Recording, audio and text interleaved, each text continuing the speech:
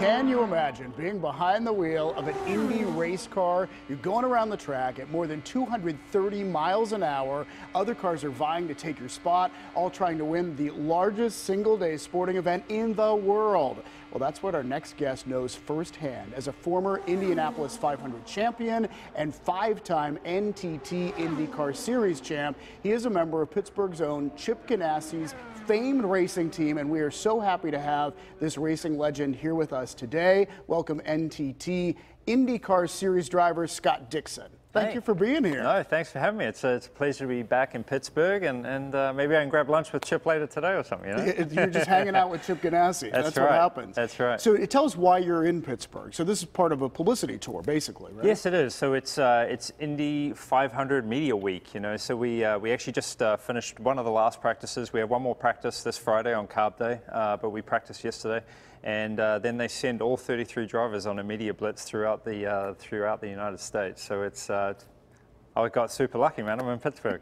And you do have a Pittsburgh connection. PNC Bank on the side of your race car, and Chip Ganassi's racing team is actually headquartered here, right? Yeah, Chip is based in Pittsburgh, has always been. We have a Indianapolis office, and then also one in Charlotte for the NASCAR team. But yeah, with PNC coming on last year, it's been a huge partnership and one that we're very proud of. And what better way for them to come in? We went on to win the championship last year and get that PNC Bank number 9 in Victory Circle. But yeah, this week is all about the Indianapolis 500 and trying to capture my second Indianapolis 500, and I think Chip's 5th or 6th. Now, do you have rituals that you go through? I mean, are you superstitious at all? Are there things you will do leading up to race day to prepare that are kind of unique? Yeah, it's funny. I think everybody has a little thing that they maybe do. For me, it's just I got to make sure that I get some food. If I don't eat, I get hangry, man. And that's not a great way to race, especially to start a 500-mile race. But no, I think just keeping it basic. For me, I like to have some quiet time before the race. Even take a nap. It sounds kind of strange for a lot of people, but I think when the nerves build up and the anticipation of this is our largest race for the season. You get nervous and you kind of want to take a bit of a sleep. So that's what I try to do, at least for maybe 20 minutes before. But realistically, the 500 morning is just so busy. You have a ton of media in the morning, the green room, the ceremonies, it all kicks off. So it really is just getting in the car. But some people, tap the car in certain places or wear colored, socks or whatever it is. I don't do any of that. You eat and have a nap. That's right. I put my right glove on before my left. That's the only other thing I do. So. All right, so you're driving on the race course at like 230 miles an hour. What's it like when you get behind the wheel in everyday life? Like, do you find yourself, it feels like slow motion? Do you have an urge to speed when you're like driving to a restaurant or something? It's tough. The transition, especially if you've had a bad race, you kind of, or you're, having to get somewhere. But no, like I think that the difference is just so different. The car is very low.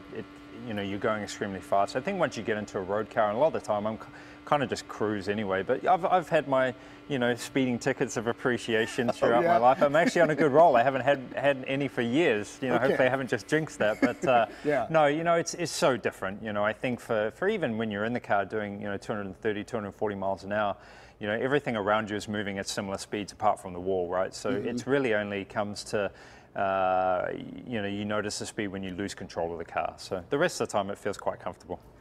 Now, you grew up in New Zealand. What was it that attracted you to this? Is it the speed, the adrenaline rush?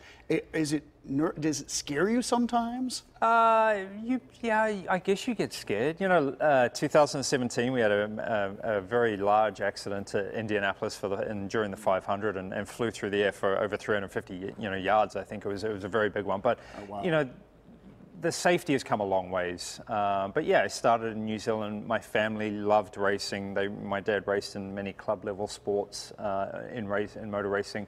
But then it was when I saw my cousins race go-karts and I bugged my parents. I'm like, can we get a go-kart?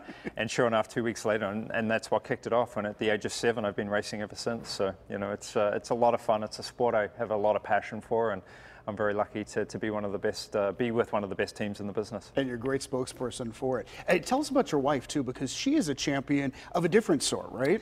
Yeah, Emma's was a runner for Great Britain, 800 meters. So yeah, I always say I work with the most competitive person, Chip Ganassi Racing, or Chip himself, and then I have to go home and be with the most competitive person too that I've ever met, with Emma. So it's a lot of fun, but I think it really helps, with what she knows about sport and pushing the limits has really helped, in some of the other portions of my life too. Does she watch, or is it nerve-wracking for her to watch? No, she does. I think she understands the risks. We all understand the risks, and occasionally we do see the bad side of that. But no, I think she understands what I'm doing, what I absolutely love, and it's my passion. And it's been big for us and our family, and our two little girls, Poppy and Tilly. So it's a lot of fun. It's a fantastic sport, and IndyCar racing right now is on the up and up.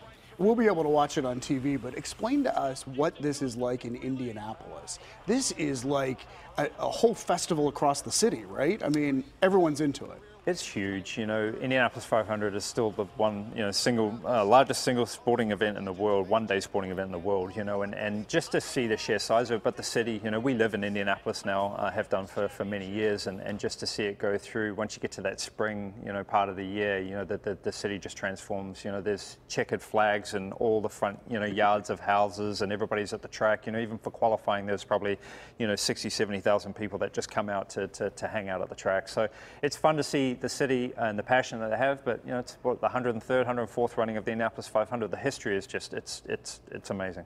Well, we're so excited that you are here with us, and we wish you the very best. Thank you. Pleasure to have me. Thank you. Thank you very much. Again, the Indianapolis 500 is a Memorial Day weekend tradition. Don't miss the 103rd running of the most prestigious race in the world. It's this Sunday, and remember to cheer on Scott Dixon and the Chip Ganassi racing team.